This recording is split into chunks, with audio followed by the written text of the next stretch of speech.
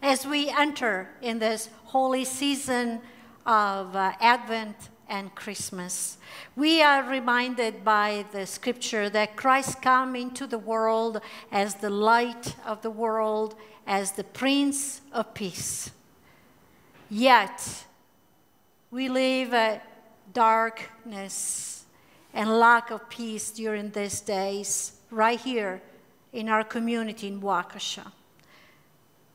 I'm wondering if we will be able to receive peace and light into our hearts, into this world this Christmas. For this reason, I'd like to invite you to join me at Salem United Methodist Church every Sunday through the Advent at 9 o'clock in the morning and Christmas Eve at 4 p.m. as together we let the true peace come into our life and we light the world with Christ's light.